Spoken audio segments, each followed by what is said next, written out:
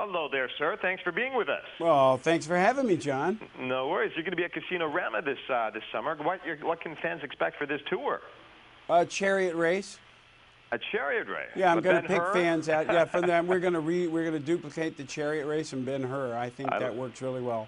That's great. Is it a big enough stage for your car there? Yeah, no, it's just we're not going to have all 16 chariots. We're going to cut it in half. Just use 8, but. Oh, okay. You No, gonna be in a John, I gladiator think I'm costume? hoping they can. John, they should be expecting a Meatloaf show. You know, that's kind of what they should expect. I think, John. Okay, no worries. What's your secret to your longevity as a performer? I disappear.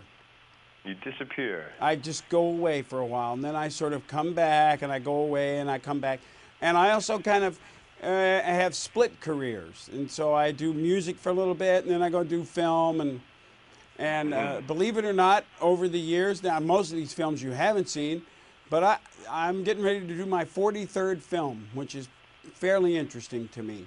That's great. I know. I was reading on IMDb. You have 4 projects in post-production right now. Yes, I do. What is one that you're very excited about that's coming up? Well, I can tell you one that I'm not. No, I'll tell you that. There's a movie called Pleasure Drivers, which is coming up, which I'm really excited to see that because I had to die of fright, actually. Yeah, it was kind of complicated. Somebody had a gun to the back of my head, sitting on me, and I actually died of fear of the fact that she was going to shoot me. So wow. I'm kind of looking forward to that one. And Okay, the other one was Bloodrayne. Bloodrayne looks very cool. I was looking at their website. Now tell us about that one. Well, Bloodrayne, I'm playing a character named Leonid in the 1700s, a vampire, and a very nasty vampire, I might add. I'm only in the movie for about 12 minutes, but it was really fun. It's with Ben Kingsley and Michael Madsen.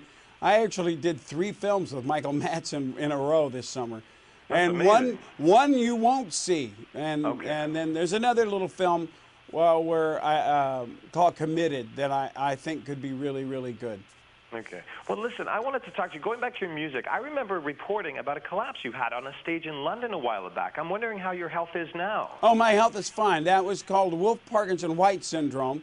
And wow. it is not uncommon, actually, for anybody, for athletes to, it's something that everybody is born with, a pathway in your heart. And what it does, it's an electric pathway, and it causes your heart to beat. And everybody has extra pathways, and sometimes they just turn themselves on, and it speeds up your heart. And it's not unusual for soccer players or track athletes or swimmers to kick one of those in.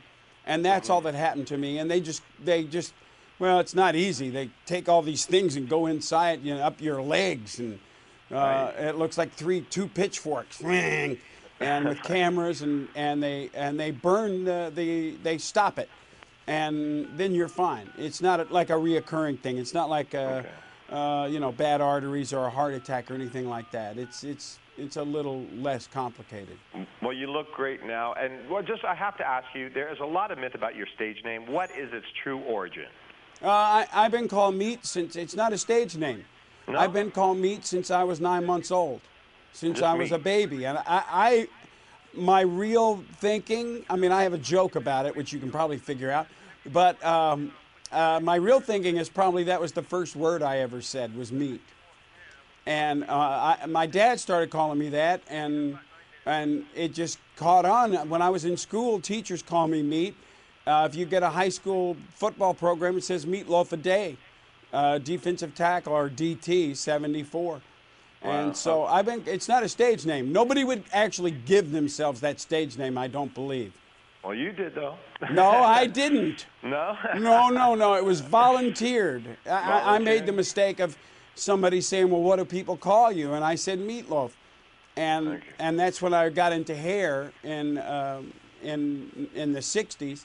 And on Broadway, and they said, oh, that's great. Well, let's use that name. And then I thought in 72, when I did Shakespeare in the Park, that we'd get rid of it.